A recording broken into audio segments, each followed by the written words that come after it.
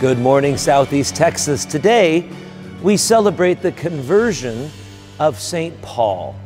Think about where we would be without St. Paul.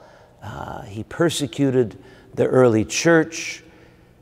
Then he was forgiven as he experienced his conversion and became the great writer, the great preacher, the one who traveled the world to make the message of Jesus known.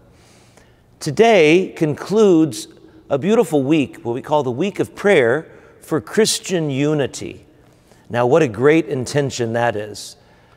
Let's pray for our Christian communities to be one. That was Jesus' prayer at the Last Supper, that they may be one, Father, as you and I are one. The Lord desires us to work together, to recognize in each other the beautiful gift of being brothers and sisters in Christ. We have a great community that recognizes that, but we can always do better. Let's see all Christians as friends, as brothers and sisters, and work together to make a difference in our community, to build up the kingdom of God right here in Southeast Texas.